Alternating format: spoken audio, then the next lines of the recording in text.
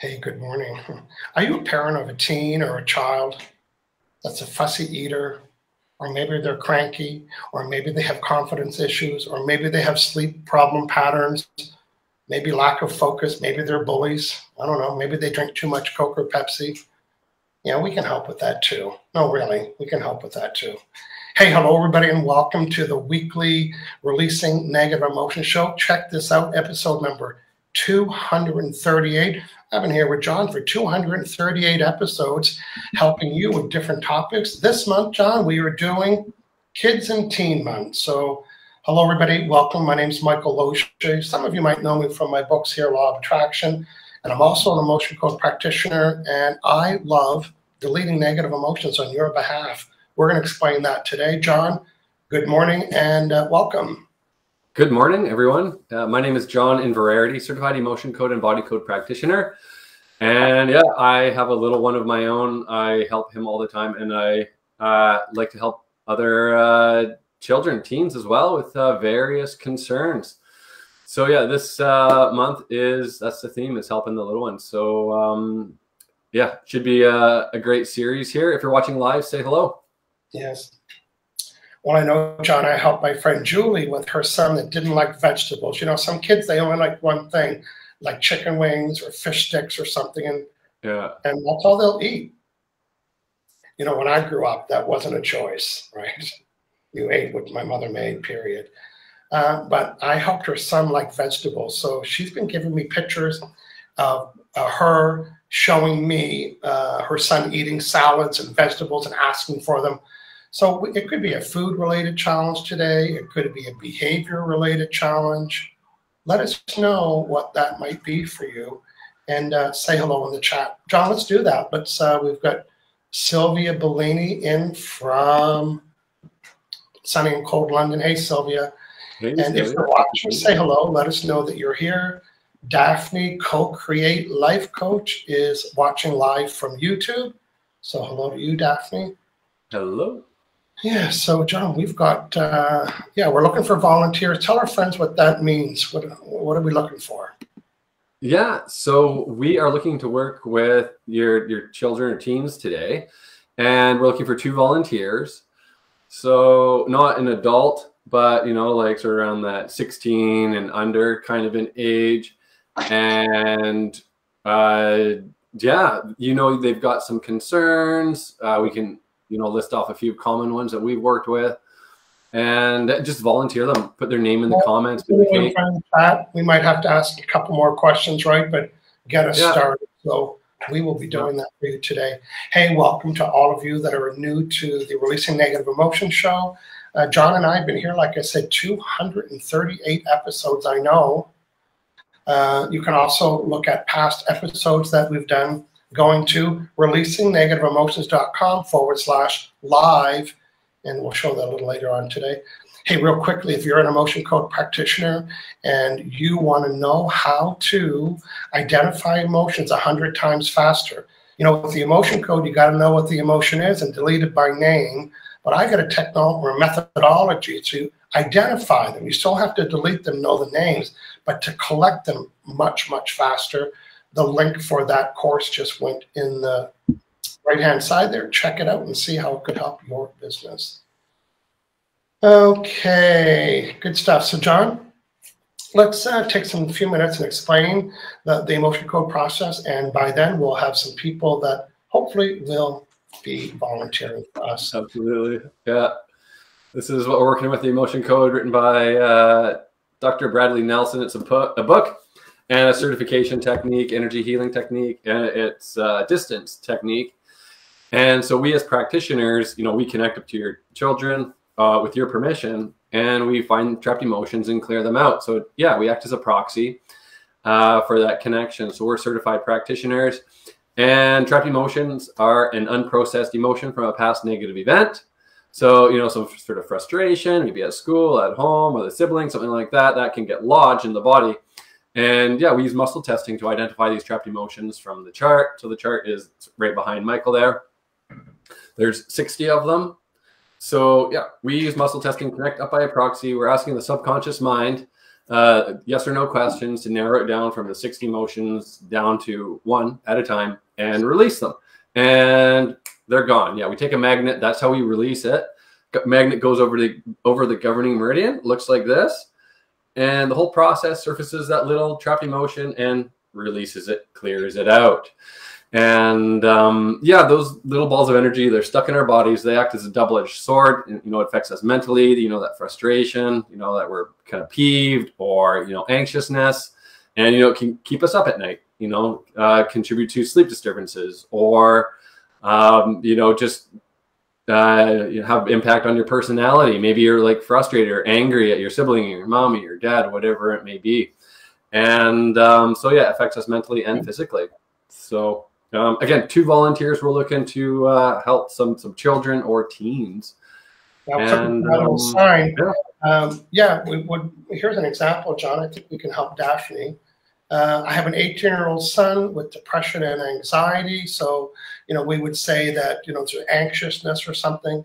And we can, so that's a great example. One of us will choose Daphne here, but we'll need another volunteer. And again, we want to do this on your behalf. We're demonstrating today, in addition to the other 230 episodes, this time we're showing you how we can work with your children. They don't need to be present. They don't need to know. Like when I helped Julie's son like vegetables, he didn't know that, but he found himself. I also help another woman that her son was drinking like lots of Pepsi and, Coke and stuff like that, and completely got rid of it and never really noticed it. And the mother said, "You notice you're not drinking Coke?" And he said, "You know what? I haven't had one in 2 days," or, that whole behavior. So it wasn't like, "Oh, I'm resenting it." Yeah. Okay, so John, why don't I work with, I'm just going to put Daphne, there she's on there, work with Daphne's son and kind of illustrate the process. And for sure. Yeah. I'll read a couple comments here. Sylvia Bellini says, "My mother-in-law said that the first 50 years are the hardest." Yeah. Okay. Natasha Paula Samuel is here. Hey, Natasha. Says hello. And thanks for the link, Natasha. Shared a link for the muscle testing. And Permelia Parham's here. Hey, Permelia. Good morning, bros. Watching from a sunny Parksville on beautiful Vancouver Island. Wonderful. Yeah, the sun is trying to come out here. Hopefully we'll see it later today. Yeah, I actually have a quick story about helping my little guy, Benny. He's 3 years old. And just recently, within the last, well, it was about 10 days ago, he broke his leg on a trampoline. Yeah, really, really traumatic for everyone. And so after that, I connected up to him and I said, okay, so are there trapped emotions from, this traumatic event? And there was emotions of terror and forlorn. I wrote it down here. And then I could see he was like really, really frustrated because he can't like walk. He can't like, go to the washroom, wash his hands on his own. He can't like run around, he's not mobile. And so he was like super, super frustrated and, occasional little meltdown here and there over the last 10 days. So I'm like, okay, so our trapped emotions associated with this. And there was frustration, obviously fear, which is a big one for a little 3-year-old, and unsupported. So, kind of like this heavy burden kind of an energy as well. So got those cleared out. And, that afternoon he was like, way different. He was like so mellow and, we sort of just hung out and, ate ice cream, watched Mickey Mouse and read stories all afternoon. And it was pretty good. Yeah. So it can help in, these, acute traumatic times as well as, long-term things like, anxiety, depression with, Daphne. Or any other event that he might have, that's caused by him or by other people. That's a great story. I know even when he was born, you were working on him that young. So, oh yeah, sleep, skin, just to name a couple, just off the bat. Those were tough ones. Having a dentist for your father. Yeah. Well, good. So, John, thanks for the story and welcome everybody again. One of the last steps, John and I, our job, and it's called a proxy for a reason. We do it for you, is that we have the ability to find out what the emotion is, but that's not enough. Big deal, you found it. But then we're going to delete it for you. And I had to go on my little magnet search. It's just a toy magnet, but it's a real magnet. John has a different one than me. There's no special magnet you need. But this magnet will delete the ball of energy. And it almost fizzes like like a bath bomb or something that fizzes. So I'm just going to create a scenario. So I don't know if I need to know his name, but I'll let you know if I do. So Daphne's 18-year-old son, here's what could have happened. We haven't started yet, but this is how an emotion needs to be deleted. He might have had an experience in his life where he experienced anxiety or took on someone else's anxiety and never processed it, because, we don't do that. And by processing it, I mean by getting, feeling it or crying or talking about it. So it's a held in emotion, and it's the size of a baseball, and it's like a pimple. It's always there, and sometimes it raises its head, and sometimes it's like, oh, good, that pimple's gone. It comes back because it never got deleted. Hence the pimple deleter. Well, not really a pimple, but an emotion. So I'm going to be using muscle testing. That's a yes answer. That's a no answer. And I'm going to start my scan right now. So right now, I have Daphne, the mother, who's given me permission. That's the rule. And I'm just scanning for her 18-year-old son. I'm just scanning. I have her permission. There we go. Am I 19? Am I Michael? Am I Daphne? Am I the son? Am I 17, 18? So I'm just going to keep my shoulders here. So I'm 18 years old, and all the questions, Don, as our friends, they're all yes or no, and we ask a lot of questions, not even out loud. So I'm still connected. I'm an 18-year-old son, and what is my daily average level of the sensation of anxiousness about anything and everything? What's the daily average from 1 to 10? Is it over 1, 5, 6, 7, 8, 9? Is it over 10? No. Is it under 10? No. It's 10. It's a 10. That's a lot. The daily average is 10. And right now, doing what I'm doing, is it a 10? Right? So I have this constant anxiousness about everything and anything. Okay, so I'm just getting all the facts. Here's the most important question.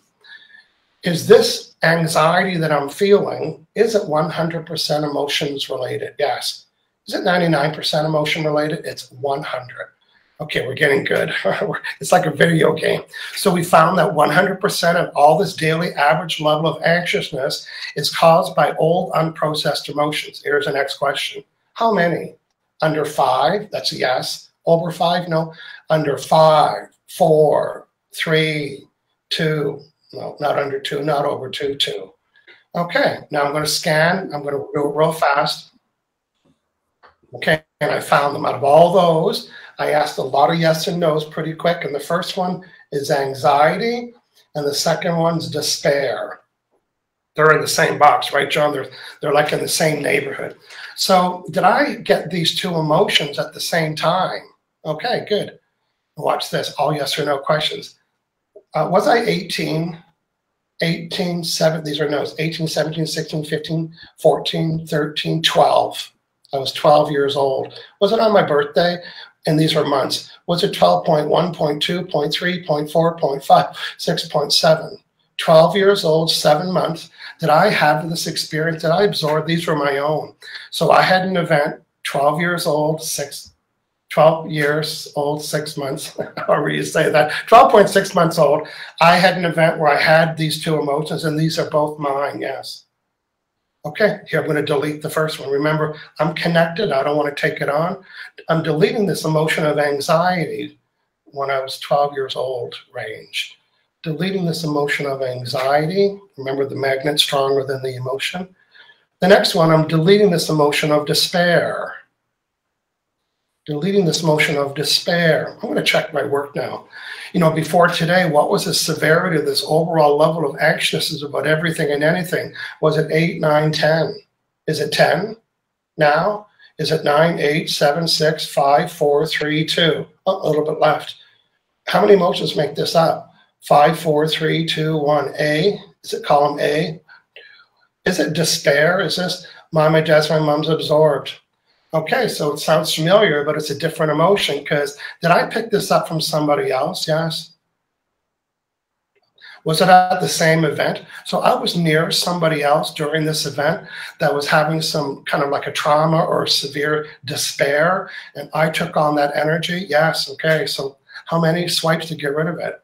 Over 5, 10, 15, 5, 10, 15. Deleting this absorbed despair at that same event. And John, are you finding someone to help? Not yet, no. Any other volunteers? Okay, so remember, I'm connected. Now what is the severity of this overall level of anxiousness or despair? It was 10. Is it 10, 9, 8, 7, 5, 4, 3, 2, 1, 0? It's a 0. Am I done? Yes. Okay, I'm just going to disconnect. Now, in a traditional session, the 0 might mean that's enough for today, right? So in a traditional working with somebody, we would meet them the second time, and that would be the first thing we'd ask. Say, hey, how you doing? And they might say, you know what? It's down to like a 2. Well, that's great news.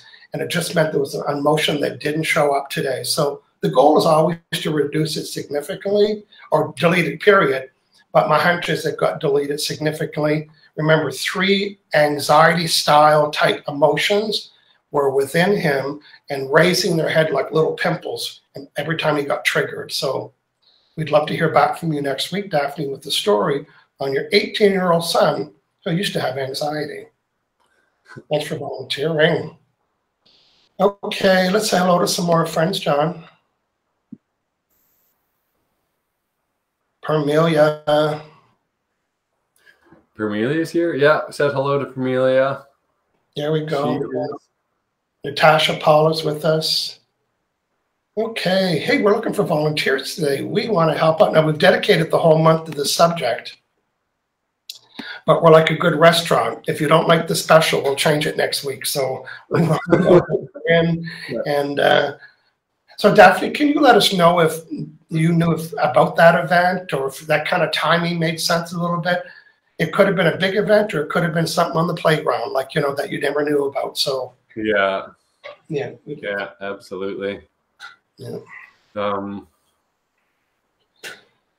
Okay. John, tell our friends, they might think, do they only work with kids? Well, John and I each have like a planner. We want to help plan. John, name about 5 or 6 things that you worked with last week, just to give people some range about what we help people with. What did I work with? Off the top of my head, I'm not very good at recalling. Money, actually, a lot of money. Abundance, scarcity mindset, that kind of thing. Poverty, anxiousness, headaches. Worked with constipation. Yeah, just to name a few. Yeah. I did a lot of business people this week. Deleting their heart walls with prospects and clients, and then they text me, then email me and say, well, Michael, you'll never guess what happened. And I always write back, I'll never guess it, but I'll believe it. Now let's check in with Cheryl Jones. I think we may be able to help her and see if it meets the condition here. Can you read that, John? Hey guys, my son is on the autism spectrum, but is a highly accomplished artist. He strongly resists any suggestion of how to turn his art into a business. Okay. I think the only thing we need to know is that you as caregiver, or does he still live at home? Right? Because if it's an adult son that's looking after himself or herself, then we wouldn't be able to connect. But if you're caring for them, this would be part of the care. Yeah, definitely. That's sort of my thing as well, is, to be kind of like 16, 17, 18 would be a bit. He might be applied. Yeah, he might be. Yeah. What's the date, Cheryl? That's an emotion, right? That's just blocking all of that. So. Yeah, absolutely. And let us know, Cheryl. We can help if he's living at home and you're his guardian, or his mother rather, and as of age. Hey, we got again, I worked with Daphne's 18-year-old son earlier. I identified a time frame. There was emotions that happened that he held on to. That means he never cried or got pissed off or got ticked off. He held them in, and now they're creating this anxiousness. And Cheryl, Daphne rather, is saying he was, there's in front of the screen. It was around when his dad left and we divorced. So that could create despair, right? Thinking you're losing your parents. Huge. Absolutely. Absolutely huge event, for sure. So, John, I think it's safe to help Cheryl Jones's son, maybe find out what's blocking. She's answered our questions there. And what's blocking him from feeling like he can exchange his energy, art for money, or whatever that might be. For sure, yeah, sure. What's his name and age? That would help. Yeah. He lives at home, and they provide for him. So there we go.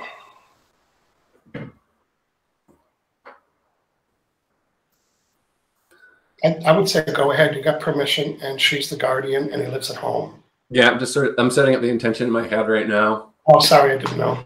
Yeah, that's all right. But my style, I'd still would help to have a name.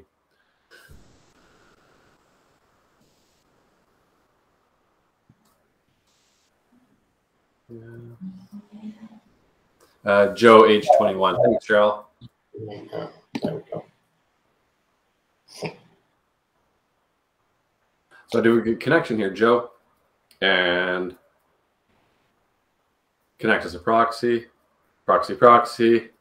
Yeah, okay. So, highly accomplished artist strongly resists any suggestions of how to turn his art into a business. So, okay, so is there trapped emotion associated with this resistance of turning art into a business or trading your time? Yeah, time and skills for money. So there's a trapped emotion creating this resistance. Yes. Okay, column A. No. So be odd or even. So B3 is the first one, second one, third one, fourth one, fifth one, fourth one, fifth one. B3, fifth one is stubbornness. Maybe a little bit. Need to know more. No. Fearing stubbornness. The emotion of stubbornness, which could make sense. Yeah. He's deleting it with the magnet. Yeah, it's been a little difficult. We all have one at least. Okay, another trapped emotion. Joe, can identify and clear as a priority. Yeah. Okay. It's failure. Clear failure. It's cleared. Yeah. So it makes sense. These old emotions would make him not wanting to move forward. Failing, being stubborn, and continuing on with the other ones too. Yeah, strong resistance. Yeah, strong resistance. Turn your skills into a business, your art into a business. Yeah. Okay. 2, 4. There's guilt. Clear guilt. Like feeling that, you've done something wrong. I guess that could be like, it would be wrong to do this, is wrong. That would be guilty to take money from someone for something that you love doing, right? Oh no, I just did. So it's very interpretive, right? Those emotions. Absolutely, yeah. Another trapped emotion, Joe. Yeah. 3 or 5. Self-abuse. Clear self-abuse. That's a negative self-talk, being hard on yourself. It's cleared. Beating yourself up, blaming yourself. Another trapped emotion. It is shock. Clearing shock. It's released. Good, Joe. Another trapped emotion. Okay. 2, 4. Hatred. Clear hatred. It's cleared. Okay, another trapped emotion. No. Okay, now what's the severity of the strong resistance to turn your art into a business? What's the severity? Is it at least a 5? 2, 1, 0. We started at a 9. So I got 0 for now. So yeah, see how that goes, Cheryl. And yeah, that's an interesting one. Definitely come back, give us an update next week and see what you notice, what sort of shifts in Joe. Yeah, and the rule is with law of attraction is when the energy changes, then the results change. So that's what's, he's going to start to attract things that are in alignment to this new vibe. And ideally, he'll have a new attitude and thinking, you know what, I can do this. But you'll let us know. We know that you'd like joining us. Okay, Sheldon Foster is saying hello. Cheryl did a great volunteer job. And Daphne, they gave us examples on how we can help your children at a distance That's why it's called distance healing. So we loved having you here today. And leave comments even after the live event. We get to see those and check on those. John, we did it. We help people understand how the law of attraction works. We did releasing negative emotions work. We did help 2 people volunteer. We helped 2 people that volunteered, and hope to hear from them in the future. Give us an update. Yeah, and hey, if you know some of your friends or family members, have some kids, children, teens, that could use the emotion code, just let them know, tag them in this, send them a message to come next week and volunteer. Yes, we want to. Yeah, I think we should do another show on this, and then maybe get some people to come in deliberately. Okay, John, if you want to put, I'll do that for you. So I'm just going to put John's website. We have another volunteer here, Annie. Come back next week, Annie. And same time, 9 a.m. Pacific, 12 noon Eastern. And we will work on your son, Morgan. Yeah, I would choose one thing, and ideally it would be more than a quick session, Annie, rather. But come back with one thing, maybe hygiene or eating or something like that. But come back next week. Multiple sessions that we can help with all of those items. Yeah.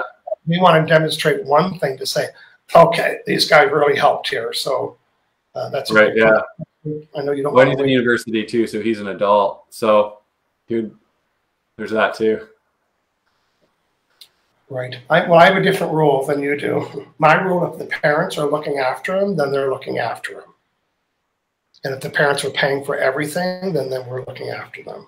Yeah, I see that. That definitely for Cheryl, I would see that. I definitely agree. It's